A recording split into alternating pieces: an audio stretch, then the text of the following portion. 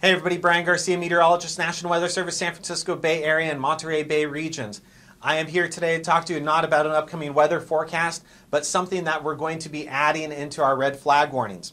And that is the idea of a particularly dangerous situation, or what we call internally a PDS.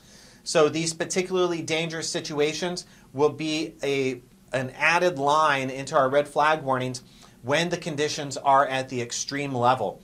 So we're talking extremely low relative humidities, extremely high winds, and record low fuel levels.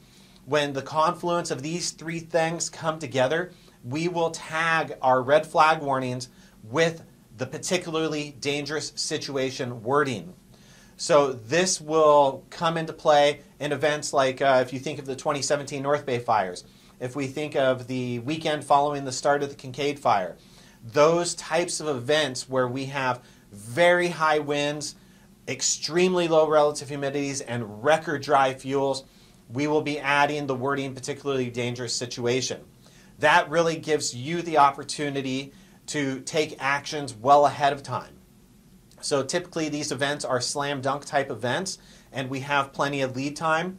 So hopefully it'll give our decision makers as well as the public opportunities to take precautionary actions for their communities, themselves, and their families.